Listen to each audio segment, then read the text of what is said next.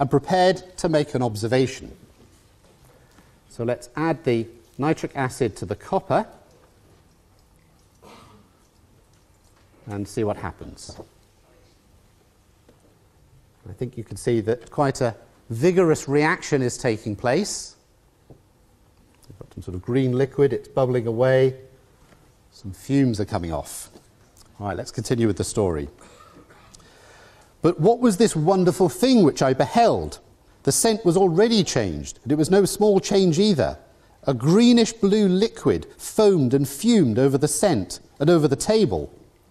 The air in the neighbourhood of the performance became coloured dark red. A great cloud arose. This was disagreeable and suffocating. How should I stop this? I tried to get rid of the objectionable mess by picking it up and throwing it out of the window, which I had meanwhile opened. I learned another fact.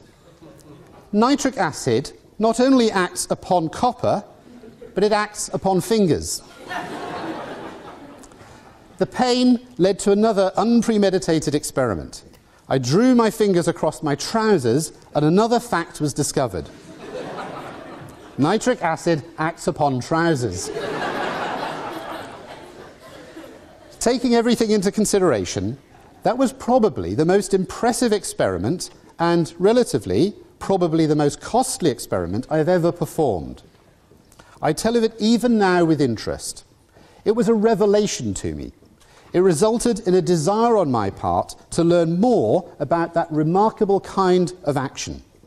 Plainly, the only way to learn about it was to see its results, to experiment, to work in a laboratory.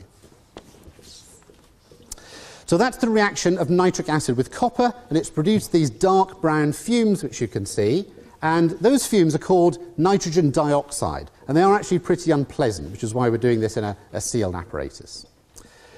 But nitrogen dioxide is a material that can help us understand this question about whether a chemical reaction can go backwards. So in these tubes, we have equal amounts of nitrogen dioxide. And what I'm going to do is to take one of the tubes and to place it in iced water so that it will cool down. And the other tube I'm going to place in hot water to heat it up. So we'll come back in a moment and see if they're changed in any way. So let's have a little look at the chemistry that's going on inside those tubes. Now, nitrogen dioxide has a molecule which consists of one atom of nitrogen and two atoms of oxygen. If we have two molecules of nitrogen dioxide, they can react together to form one molecule of another oxide of nitrogen called dinitrogen tetraoxide. Now, that process releases energy. When that extra nitrogen-nitrogen bond is formed, it gives out energy. So that's like the ball rolling downhill. The ball rolling downhill wants the nitrogen dioxide to come together and form dinitrogen tetraoxide. But the dinitrogen tetraoxide can split up. The molecule can split in half to give two molecules of nitrogen dioxide. And because for every molecule of dinitrogen tetroxide we get two molecules of nitrogen dioxide, we have twice as many molecules. They can be arranged in many more ways, and that means the entropy has increased. So the entropy tends to drive this reaction from the right to the left. So these two effects, the ball rolling downhill effect and the teenager bedroom effect, are driving this reaction in sort of opposite directions. What happens is that the reaction actually goes in both directions at the same time. And it reaches a sort of balance. We call it an equilibrium, where there is some nitrogen dioxide present and some dinitrogen tetroxide present. And the relative proportions of these depends upon the temperature. So if we increase the temperature, we put energy into the system. That's like pushing the ball uphill, and we go from right to left. And if we cool the system down, then conversely we go from left to right. So that's the prediction.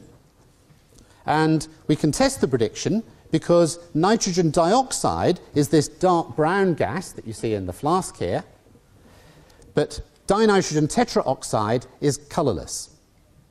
So if we go back to our tubes, this is the tube that was in the cold water, and you can see that it's become a paler colour, and this is the tube that was in the hot water. So I just put these side by side. you can see that heating up this gas